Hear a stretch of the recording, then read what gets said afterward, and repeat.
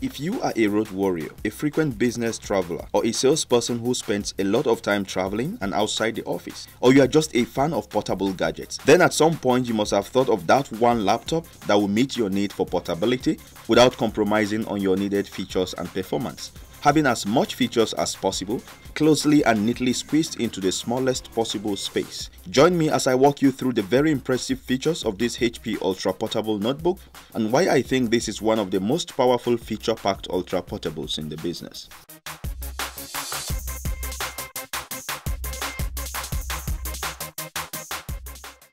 Okay, I just have to say here that this is not some kind of paid advertising. I stumbled upon this notebook some months ago and it's been so exciting exploring the features, so I felt like sharing with you guys. Of course, HP is no stranger to small and powerful notebooks. The company pioneered the Ultraportable market with its 2.9-pound Omnibook back in the early 90s. Since then, its focus has been on more traditional consumer and business systems. The Elitebook series, for instance, are widely known for their excellent features and innovative design using high-quality, durable materials. This enables them to stand the harshest usage environments. But how about the smallest member of the squad? The HP Elitebook 2540p balances lightweight and a compact design with full-sized features while maintaining the durable build quality the series are known for. First, let's talk about the size of this notebook. The 2540p measures 11.1 by 8.4 inches at 1.1 inch thickness, weighing about 1.7 kilos or 3.8 pounds with a 6-cell battery and a little more with a 9-cell battery option. It offers a 12.1-inch WXGA anti-glare screen at 1280 by 800 pixel resolution. And speaking of the screen size, the 12-inch screen is considered to be the cutoff point for business Ultraportables. Below that point, you'll be venturing into the netbook territory. So as far as screen size goes, this is the smallest screen you would find on a business notebook. But that's not the biggest selling point of this machine. Let's talk about the build quality. The 2540p, like other Elitebooks, is fortified with hard plastic and strong magnesium alloy on the inner shell. This is conventionally called the HP Dura case. The combination is further strengthened with brushed aluminum outer shell to give you extra durability. This finishing is called the HP Dura finish and is basically scratch resistant. The overall build of the Elitebook forms a boxy looking frame that feels very substantial. The screen offers a 180-degree positioning, and on top of the panel is a metal catch which offers an excellent locking mechanism for the screen. Speaking of durability, if you look closely at this particular one, you will notice a little dent underneath the HP logo here on the back cover. I'll zoom in a bit to make it more visible.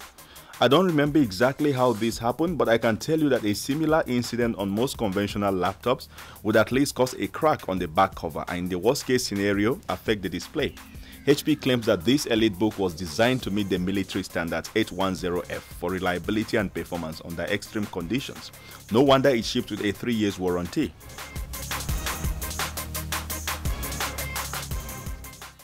Let's take a look at the connection ports. Now, this is one of the most surprising features of this little guy, the ports. Usually notebooks of this size range have to make a lot of sacrifices when it comes to connection ports. It's like the price they pay for their portability. But this Elitebook provides just about all necessary connection interfaces without overclustering. On the right side you have the express card slot, and right underneath it is the standard SD card reader. Then you have the FireWire, the headphone jack, VGA, display port, docking port and a lock slot.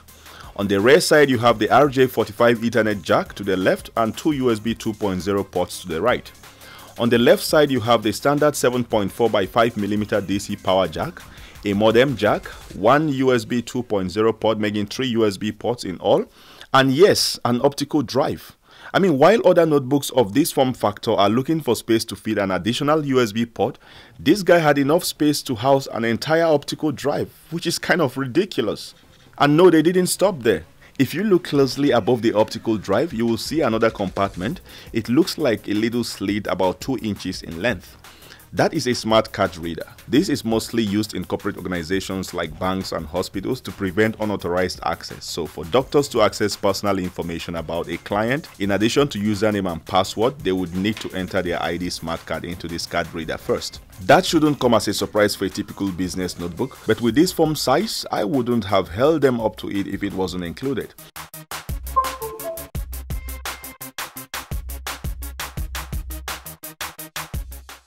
Now I guess you are wondering, why won't HP just replace this with a SIM card slot? After all, more people are likely to use a SIM card module than smart cards. Well, You're right, which is why underneath this battery compartment, you find a standard SIM card slot to go with a 3G modem that you can attach right underneath this cover.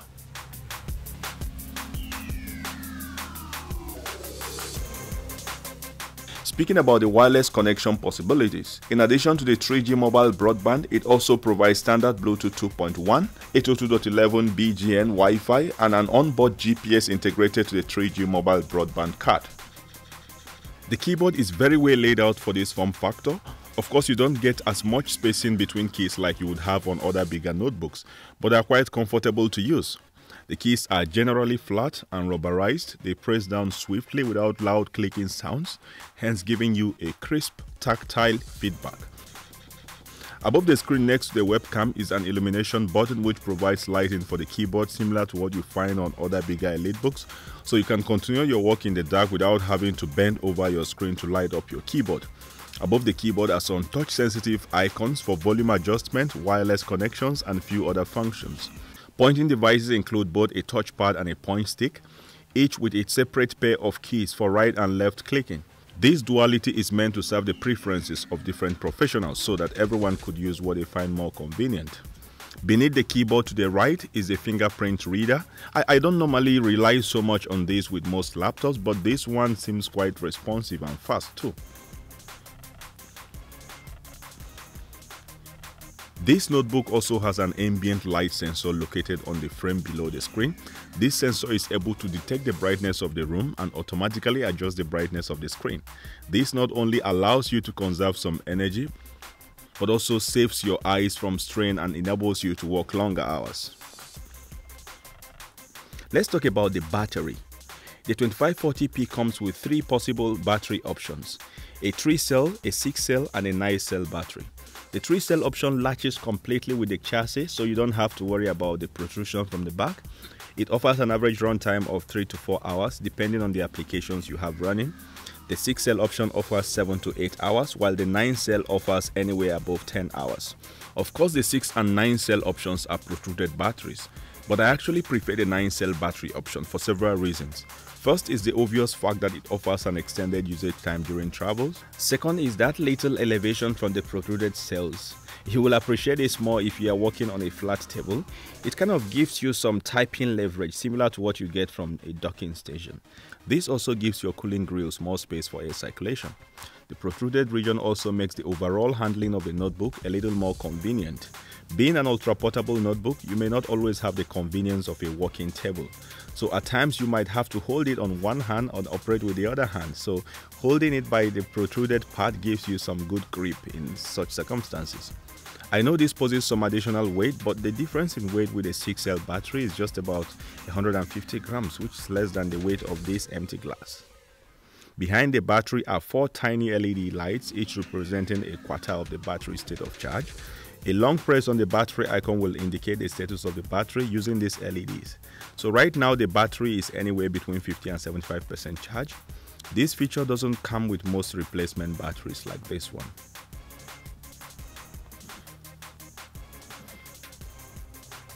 And now let's talk about the technical specifications. The 2540p rocks a 2.1 GHz Intel Core i7 dual-core processor with 4MB cache memory. It turbos at 2.93 GHz and provides support for hyper-threading. Integrated to the processor is an Intel GMA HD graphics card with a base frequency of 266 MHz and a maximum dynamic frequency of 566 MHz.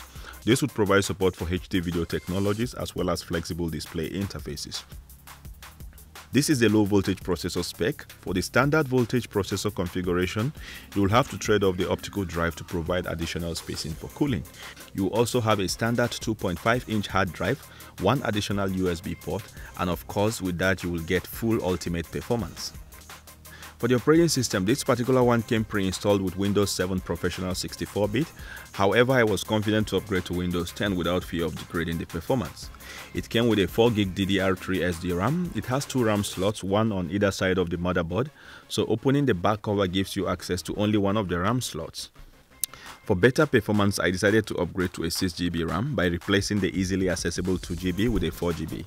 The hard drive in this spec is a 1.8-inch SATA 2 250GB at 5400 RPM.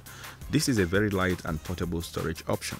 Now there is no question that this EliteBook offers an amazing build quality with excellent system performance which exceeds that of most of its competitors. Added to the massive range of ports and functionalities, one could hardly ask for anything else. But if anything, maybe replacing one of the USB ports with a HDMI port. Of course, there is the possibility of using the USB to HDMI converter like this one, but that way it will be a lot more convenient. The second and more important thing would be to add a dedicated graphics card to this notebook. Of course, the Intel HD graphics is able to support demanding graphic applications like Photoshop, OBS, and even Premiere Pro. But a dedicated graphics card would be a game changer for this little guy. Here I tried some editing using the latest version of Photoshop and it was just as fast and responsive as you would find with most standard laptops. I even combined it with screen recording using OBS and it was fairly smooth at 30 frames per second.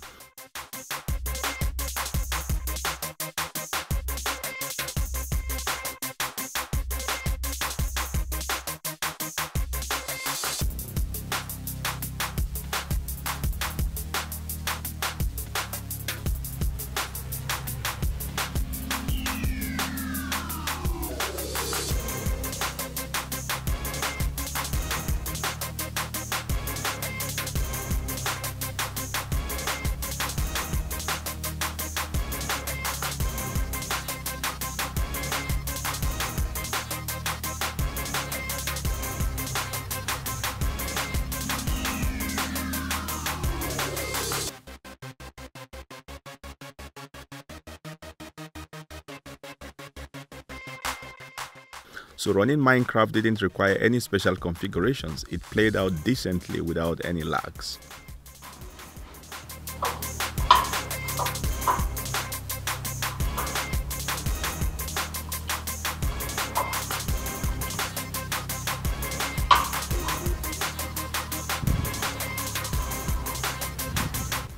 However, when it comes to 3D experience, then the need for a dedicated graphics card becomes more eminent. Of course, one could argue that not a lot of business users would be doing graphics design or encoding HD videos on the go, but it seems like the vision is to have it all in one box, so why not?